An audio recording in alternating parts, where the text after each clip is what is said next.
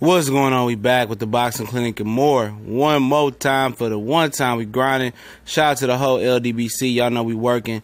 And shout out to Jamal James. Got the knockout at home in front of the Minneapolis, Minnesota crowd. And I believe Jamal James, who was ranked higher than Josesito López, who was rumored to be Keith Thurman's tune-up comeback fight, if that ever happens.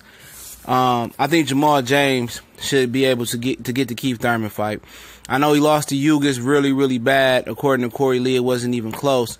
But I think, he won. He had 4 fights since the Ugas lost.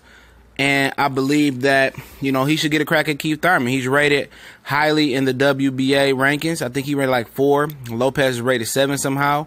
And he been making noise. He stopped Diego Chavez. He beat his opponent yesterday. And he had a few wins. And I think he's a viable opponent for Keith Thurman. Not saying that he will beat Keith Thurman, but I think he deserves the opportunity. And he's not a super high risk, you know what I'm saying? He is 6'2", he tall, he long, he presents an issue, but at the end of the day, Keith Thurman doesn't deserve a cupcake, even if he's going to be the co-feature or undercard to another card, you know what I'm saying? He don't deserve to be a super cupcake, and I don't think Jamal James is a super cupcake. I think he's a good fighter, he's learning, he's honing his skills, and I believe it'll be a formidable fight for Keith Thurman and giving the young fighter Jamal, well, not really young fighter Jamal James, he's 30, but give a little unknown fighter opportunity. You know what I'm saying? I think he been active. He been fighting good competition for his level, and he got better since losing to your Dennis Ugas. All right.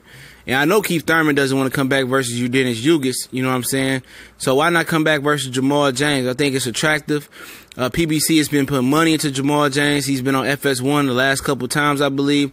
So why not give him opportunity to cash in on those momentum that he's fighting, that he's gained so far. I'm not saying that fight him in Minneapolis. I mean, just give him an opportunity. I think that's better than Josesito López. When I say that Keith Thurman come back versus Josesito López, who I don't think is a half bad fighter, a lot of people just, they don't like it.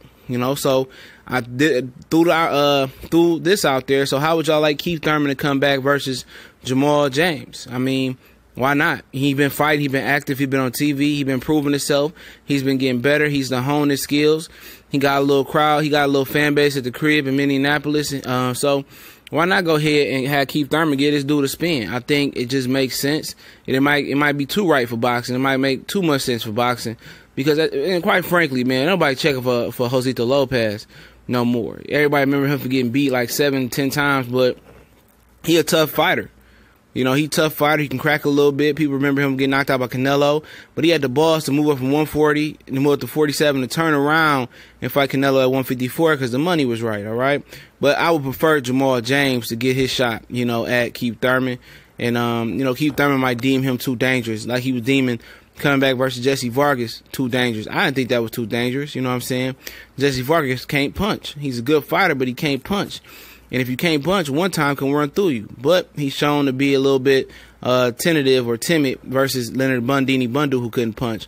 But he was switch hitting, keeping Keith Thurman off balance. But like I said, I think Jamal James deserves a Keith Thurman fight before Josesito López. I think the fans deserve a Jamal James versus Keith Thurman fight over Josesito López versus Keith Thurman fight.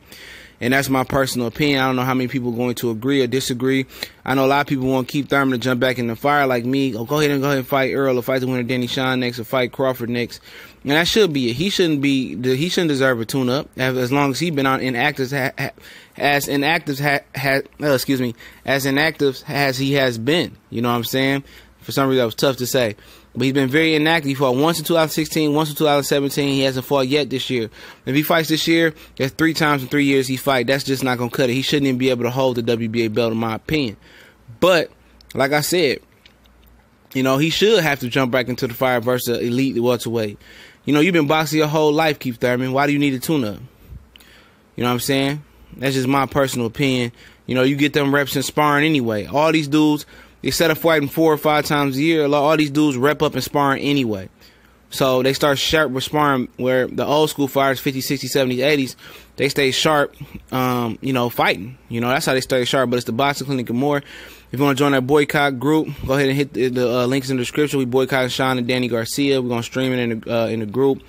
Also, we're going to be reviewing classical fights, streaming classical fights, and having a watch party there. And whatever fight deems to need to be boycott. Shout out to the Facebook, Instagram, Twitter. We on there as well. If you want to donate, the PayPal link is in the description. Shout out to everybody that does donate. If you can't donate, or super chats as well, thanks for that. If you can't donate, super chats or PayPal, go ahead and share, retweet it out, share the page with a friend. I definitely appreciate it. Much blessings to all the brothers out there that support the Boxing Clinic and more. Peace, love, and y'all know what the business is. One time for the one time. We gone.